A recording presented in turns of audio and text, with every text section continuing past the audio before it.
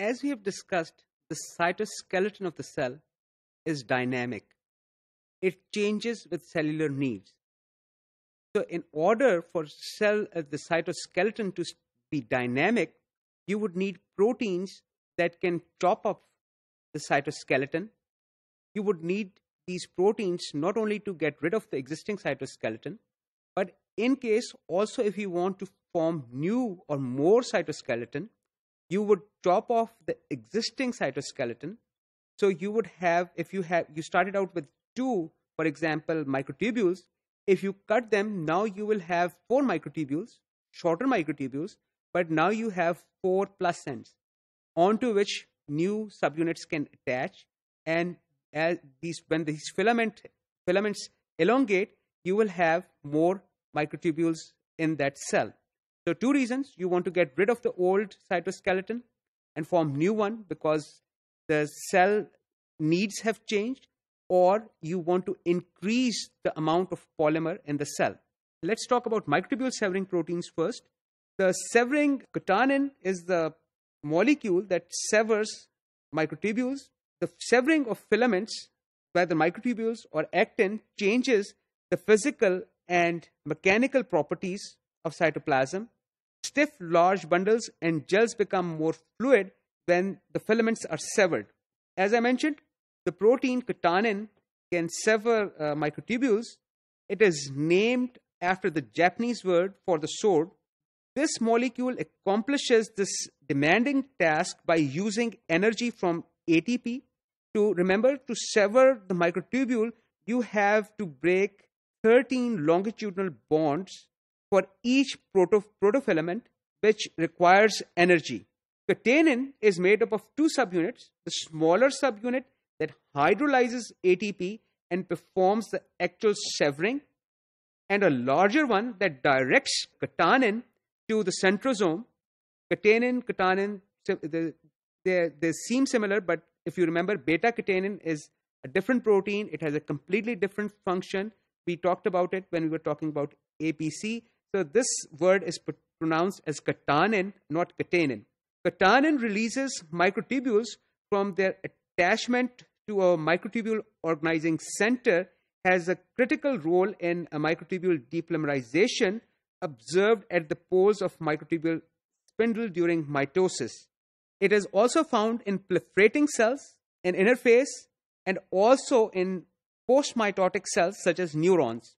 Neurons, remember, extend these long processes, axons and dendrites. So the microtubules are needed to stabilize these structures. They cannot do that if they're attached to the centrosome. They have to be severed from the centrosome so they can be transported into axon where they can stabilize that cellular process. In order to do that, you would need a molecule that can sever microtubules at the site where they're generated, which is, as we have discussed, at the centrosome or microtubule organizing center. Now, let me talk about actin severing. The gelsolin protein severs actin filaments. Gelsolin severing activity is activated by high levels of cytosolic calcium. Now, let's see how this protein is used for severing activity in platelets and how this protein helps platelets do their job. I just want to remind you that platelets are tiny cells in our blood which do not have nucleus. They circulate in the circulatory system, and they help us form clots when we have an injury. Calcium activates gelsolin, which cleaves the capped filaments into tiny fragments. Each now have been capped by gelsolin. So actin filaments present in these cells, or smaller cell fragments called platelets, these actin filaments have a cap on their plus end. That protein is called CAPZ. CAPZ is a very important protein. We'll talk more about CAPZ when we discuss muscle. But here I would like to point out that CAPZ here is stabilizing these actin filaments in the platelet cells. Gelsolin gets activated when there's an increase of calcium ion concentration it severs these actin filaments, and now you have more actin filaments. Some of these actin filaments are cross-linked into by filamin, and others are bundled by alpha-actinin, and also these smaller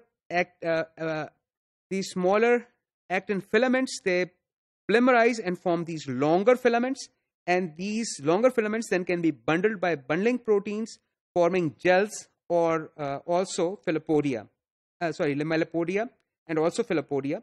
They spread across the clot, attach the tissue, damaged tissue, via these proteins that we talked about, integrin proteins that can bind different molecules. So here is this schematic. Let me show you. This would be hopefully easier. So you have a platelet. The plus ends of these actin filaments are capped by cap Z. It is a protein that prevents actin filament depolymerization. We have a signal is initiated that increases the calcium ion concentration, which activates gelsolin. See, these longer actin filaments are now severed, so you have more actin filaments, but they are capped at this stage. The signal that activated or resulted in release of calcium ion also is going to cause these proteins to now come off the plus ends, allowing these actin filaments to polymerize or lengthen. Here now you have longer actin filaments.